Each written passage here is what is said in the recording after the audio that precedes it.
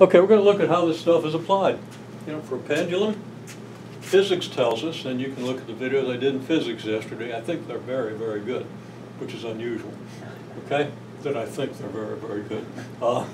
As they always are, I just never think it. You believe that? Okay, well.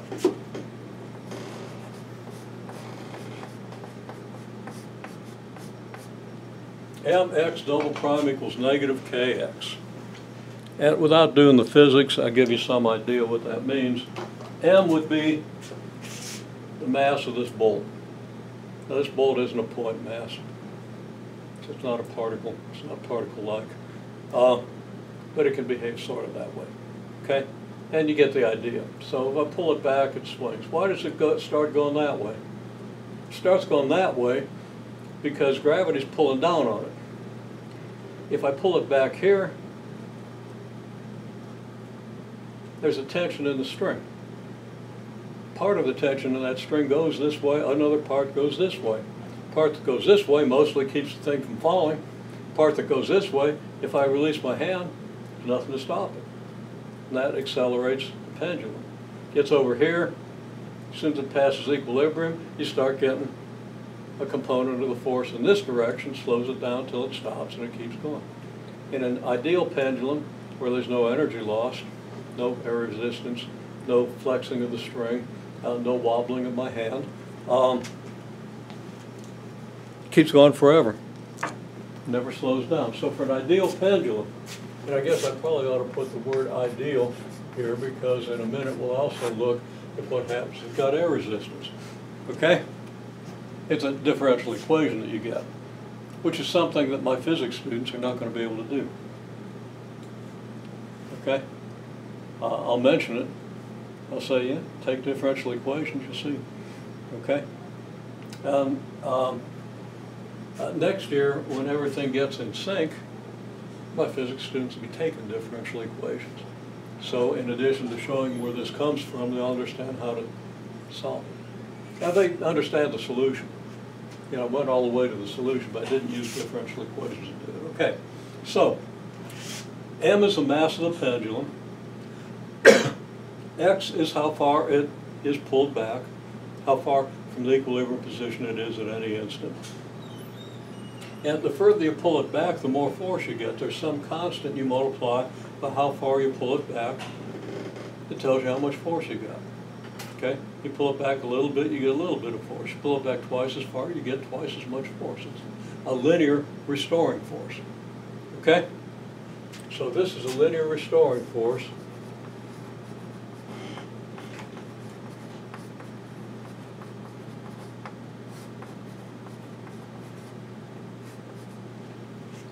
What we call linear restoring force. This is the mass.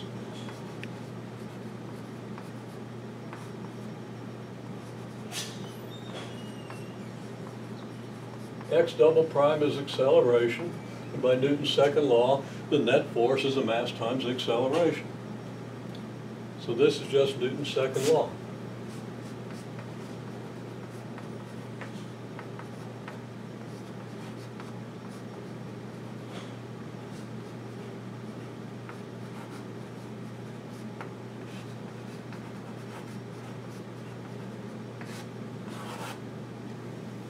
Okay?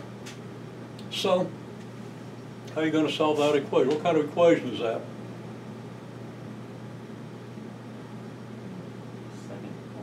Second order. Is it linear?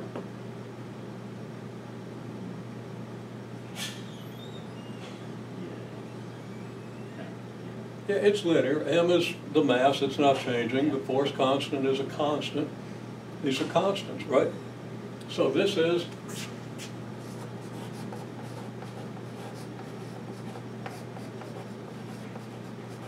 second order linear. Okay? Now, you have to know how to recognize this. One thing I get with pre-calculus students, and I have tested out in you guys, but with pre-calculus students, they can't tell a differential linear equation from a quadratic equation. They try to solve a quadratic equation by putting all the x's on one side, and it doesn't work, and they get ridiculous solutions because they don't recognize what a quadratic equation is. They can't distinguish the equations. Okay? Most of them. Some of them can. But typically people come out of an algebra sequence and cannot identify a quadratic equation to save them, even if it's in standard form. 2x squared minus 5x plus 7 equals 0. Okay? Now it comes back to them because they've done it, but they're rusty. It's like you all are a little rusty with your calculus. But that's coming along okay. I mean, it's looking pretty good. We'll see how you do with the integration part. Okay, so second order linear, right? Is it homogeneous or non-homogeneous? No. Sorry? No. Okay, you would think non-homogeneous because you have something besides 0 on this side, but Oh.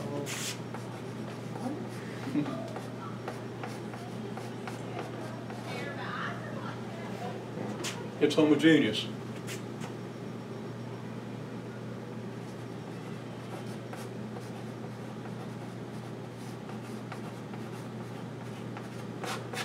So what do you do?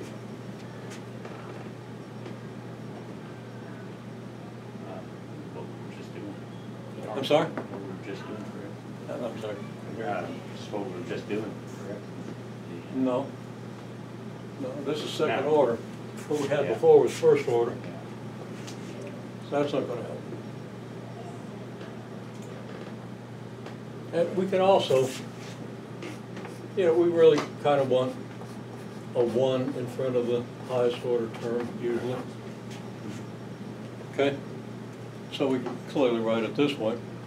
I don't know if that's going to help you or not, but what do you do when you see second order? That's what he was saying, do the E to the RT. Yeah, Set X yeah, equals- yeah, so, good. Trial solution. I knew you knew. But, you gotta, there's a step in applying what you know perfectly well, okay, which is recognizing it. Not always the easiest thing to do. So trial function, or trial solution,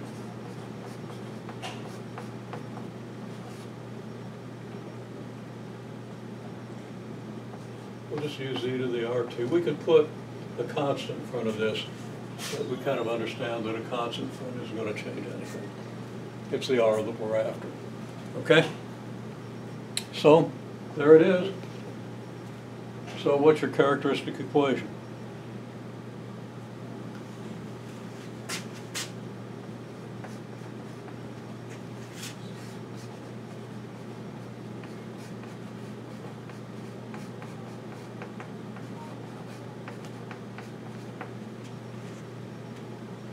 Well, what do you get if you take two derivatives of e to the RT? R squared E to the RT. Yeah, you get r squared e to the RT. And if you've done that as many times as I've asked you to, which I think you have, that becomes kind of automatic, although you still want to write it out to remind yourself, okay? At least once a day. The first one of these you see in a day, write the thing out. After that, I think you're sufficiently reinforced, okay? So I'm not writing it all out, but you're going to get an r squared e to the RT here, right? And then you're just going to get k over m e to the RT here. And then you divide the e to the RT out and you get r squared plus k over m equals 0, right? And what kind of equation is that? Sorry, that is, it's parabola. Quadratic, yes. Yeah. Yeah, I mean, you know what it was. Get that word in your head. I mean, we're going to use it a lot because these things, second order linear almost always comes out with a quadratic equation. I mean, it always comes out with a quadratic equation as long as you don't have a 0 in front of x double prime. And if you did, it wouldn't be linear. That's second order anymore. Okay? So we got r squared plus k over m equals 0. We could plug that into the quadratic formula. But since we don't have an r term in here, we can just say, so r squared is negative k over m, and r equals plus or minus the square root of k over m, which is plus or minus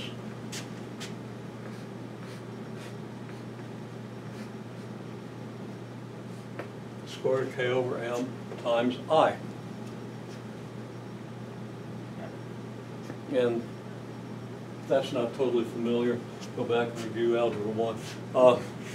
Review complex numbers and stuff. Okay? So, your solution set is the set e to the square root of k over mi t e to the negative square root of k over m I t.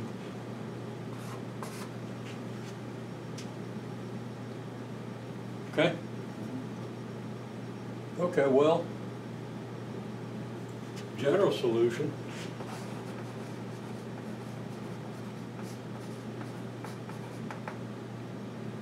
is C1e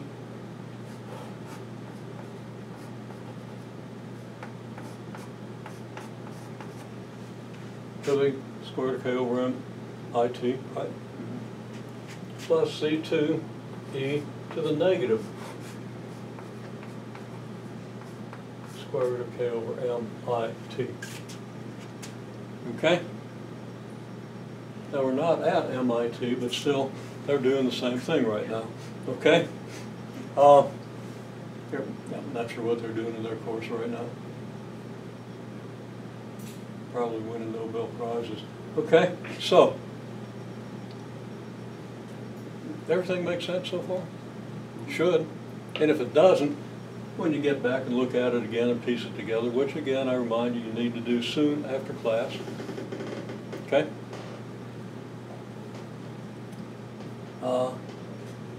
It should.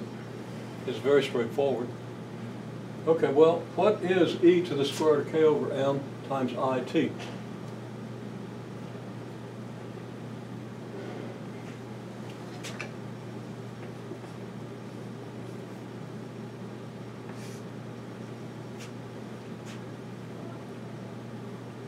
What did I show you last? What's e to the it?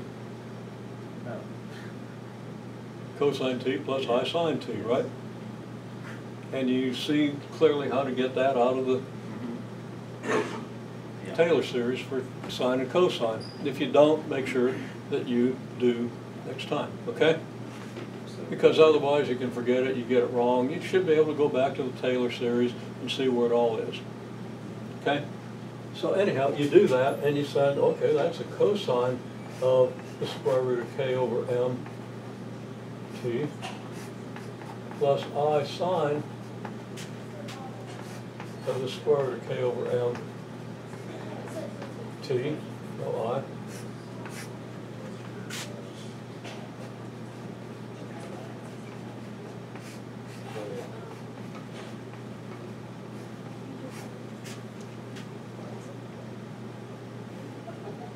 Why did I write sine? It's because I wrote it last time. Minus I sine of the square root of k over m t. And actually, I shouldn't have written it that way. Let's say plus. This would be negative square root of k over mt. This would be negative square root of k over mt. Right? Yes. Now, from tree calculus, you certainly remembered, just like you remember waking up this morning, which you don't always remember well. Okay? You certainly should be able to remember that the cosine is an even function and the sine is an odd function. So the cosine of negative square root of k over mt is just the cosine of square root of k over mt. The sine of negative square root of k over mt is the negative of the sine. So this equals C1 times the cosine of omega t. And where's that omega come from? That's what I'm going to call square root of k over m because I'm tired of writing all that. Also because that's what everybody calls it. And it's identified with angular velocity. Something you'll learn to love in dynamics. And you'll learn to love it at some point next year probably. Okay?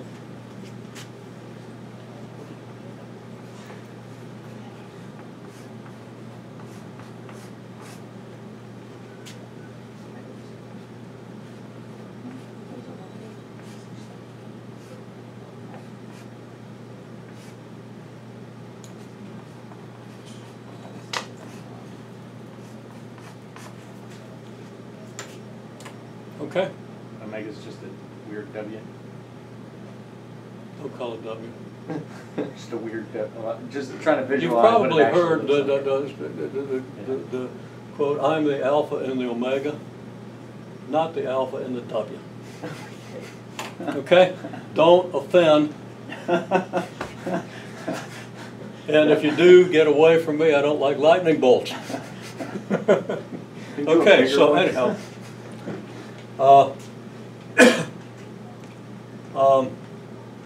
Right. Well, all this is yes.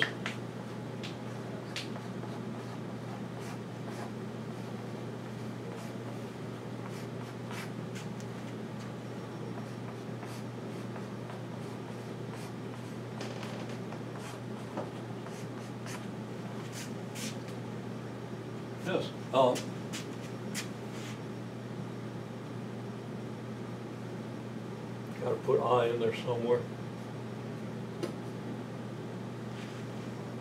Okay? Now, C1 and C2 can be any constants, including complex numbers. C1 and C2 can be complex numbered constants. I mean, we're in complex numbers here. And you do all your mathematics in complex numbers anyway. All engineering, all physics ultimately, but not at the first year level. Okay? That differential equations is all done in complex numbers. But sometimes they turn out to be just real. And really we're interested in the real numbers, the real number solutions.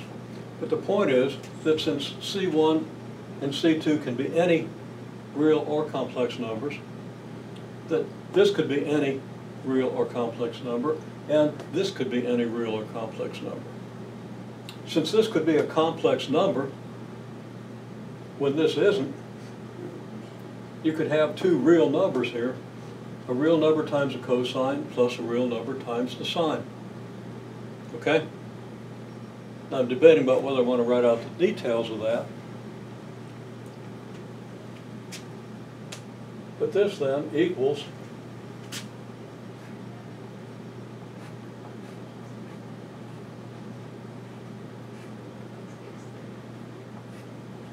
a cosine of omega t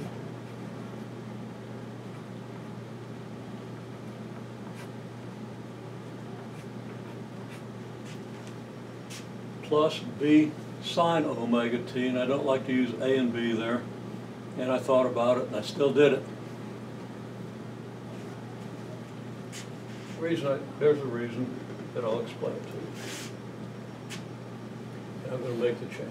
Get rid of that a, get rid of that b. I'm going to call this b, capital B, call this capital C. And say that this equals a times the cosine of omega t plus phi. Phi being the Greek letter between phi, pho, and thumb. Okay? And the point is that B is just C1 plus C2, and since C1 and C2 can be any old complex numbers, this could be a real number or a complex number. B could be any number at all, real or complex. Okay? And since C1 minus C2 could be any number, different in this one, but any number, okay? Then when we it could be imaginary, and when we multiply it by I, it becomes real. And then the negative of that number would be C. So these could both be real numbers, or they could both be complex or imaginary. But we're mostly interested in when they're both real. So if these are real numbers, then there's a real number A that you got here, okay? Just by using the sum of two angles formula. What's a cosine of alpha plus beta? What's the sine of alpha plus beta? Now, you probably don't remember. I remembered when I went to college, but I had I had to do a lot of problems in trig. Okay? I saw that. Now, let me tell you how to derive that identity. There's an identity. So if you know A and B, or B and C, you can figure out what A is and you can figure out what phi is. And you do this backwards. What's cosine of omega t plus phi? You've got a formula for that. And I can derive that formula without doing any triangles or any trigonometry. You know how I can derive that formula? You're going to love it. Are you ready to love something? First time in this course? Okay. Guess what I use? I use the Euler identity to derive it. And it's very simple. If you understand the laws of exponents, I believe you do, unlike my pre-calculus students at this point, but we'll fix that soon. Okay? How do people get into pre-calculus not knowing the laws of exponents? How do they get out of algebra? They do. That's the conundrum. Okay. And they shouldn't, but then you have to fail a lot of people. It's bad.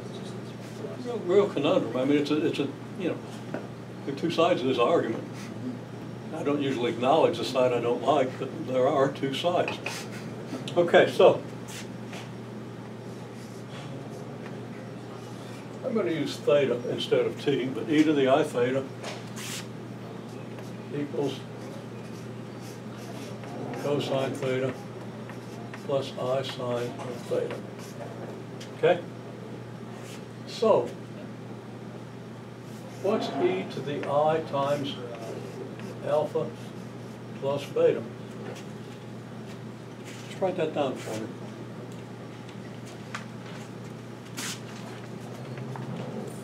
There are two ways this could be written down.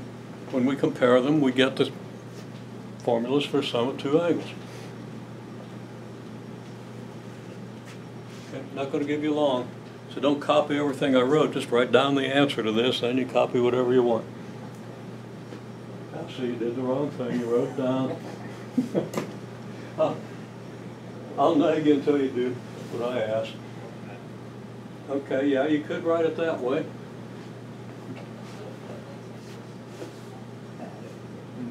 That's okay, I'm going to go over your shoulder so you're under pressure. Okay. This exponent isn't multiplication, it's added. Huh? Isn't turning the multiplication it's added or something like that? Is that what we're doing? I didn't say what we're doing, I just said write down another form of that. Okay. And write down the most obvious one like Will didn't.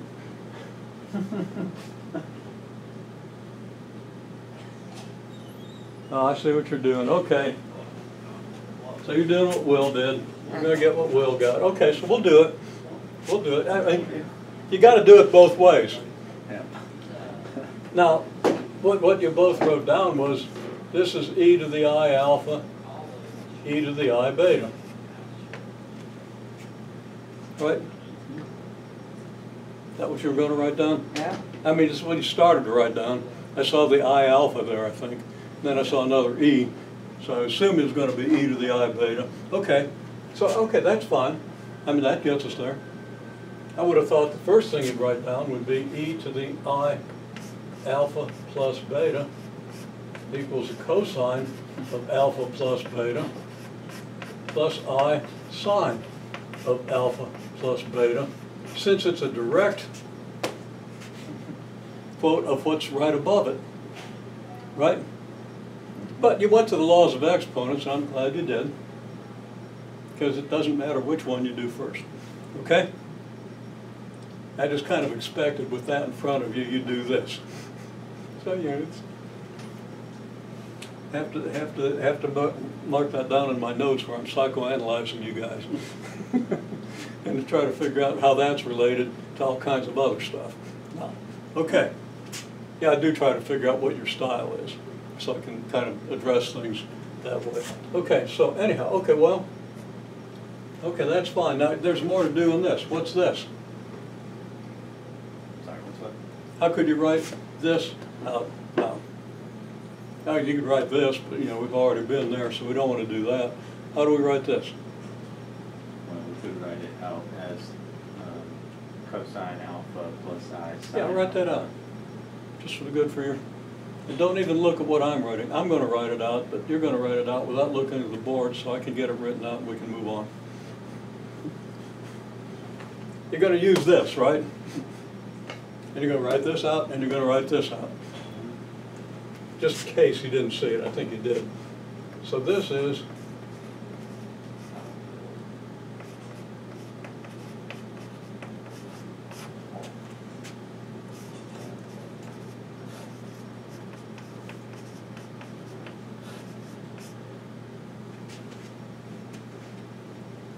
right?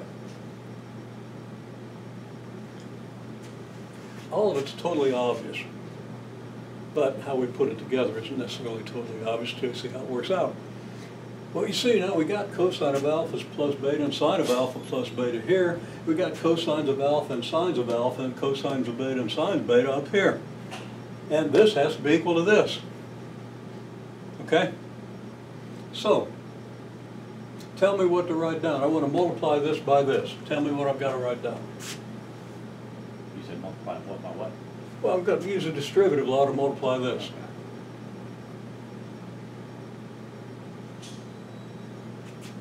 Cosine alpha, cosine beta. Yeah, I'm going to start with cosine alpha, cosine beta, plus what? Plus cosine alpha sine beta, I sine beta. I sine beta. I times cosine alpha sine beta. Okay?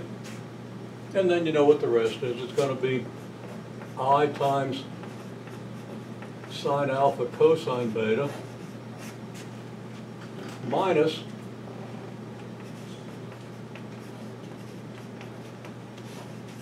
sine alpha sine beta. Okay? And this has to equal what?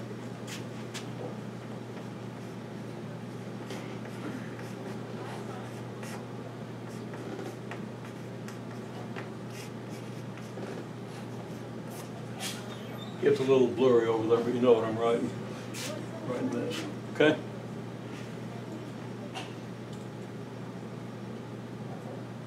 So what do you conclude?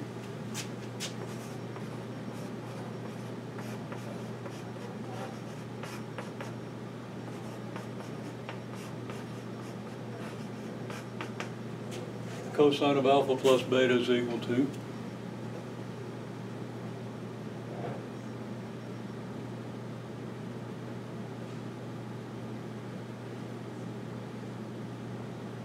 What's the cosine of alpha plus beta? What's the sine of alpha plus beta have in this expression that the cosine doesn't? Huh? I. It has the I. So is this going to be part of I sine of alpha plus beta? Well, yeah, this one has the I. I'm sorry. Yeah. Is this going to contribute to the sine of alpha plus beta? Is this? Is this? Well, I'm kind of, you get it, right? So, write it down. I mean, the cosine of alpha plus beta ain't got no eyes. Okay? That's the identity. You got it.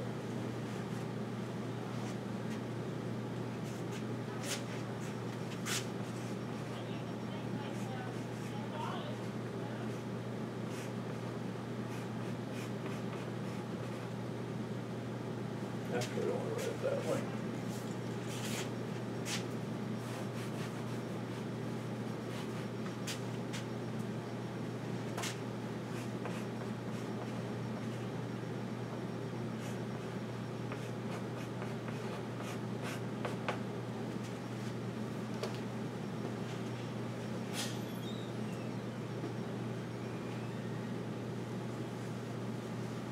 Okay, let's see what you got.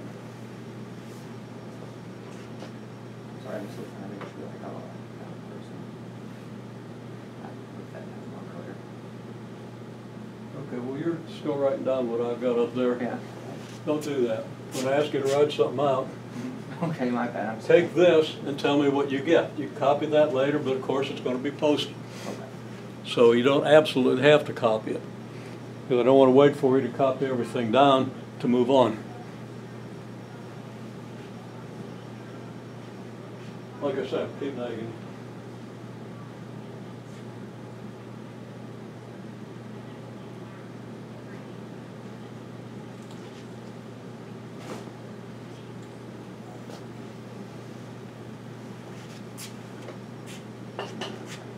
Okay, well, I think you're going to get it, but we can't wait.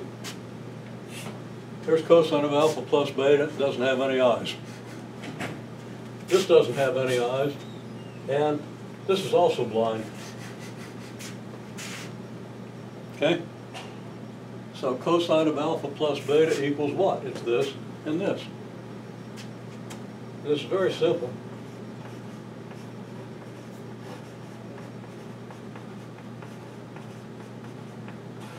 The only thing I was really concerned about when I asked you to write this out was whether you would see that the laws of exponent allow you to write this.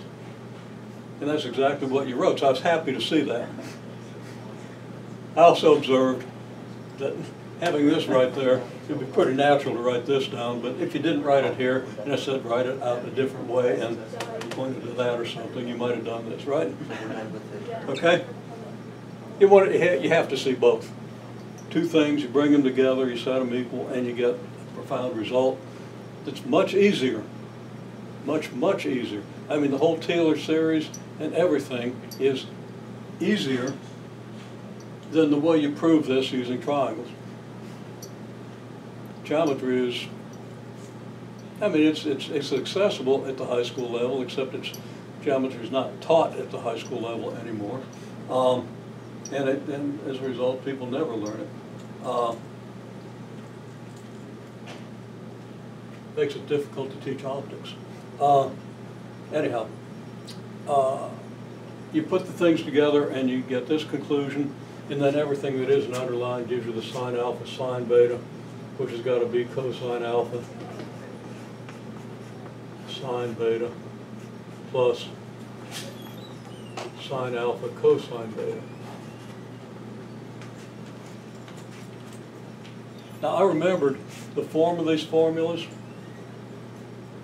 but I didn't memorize the formulas. I never remembered which was which. I just wrote it down and said, okay, if alpha's 45 degrees and beta's 45 degrees, does this make sense? Okay? Now, if I was using it regularly, you know, I'd remember them. But I'd always test them.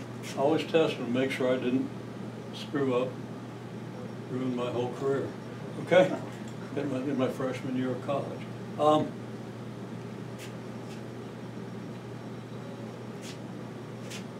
Well, now let's apply the formula to a cosine of omega t plus phi.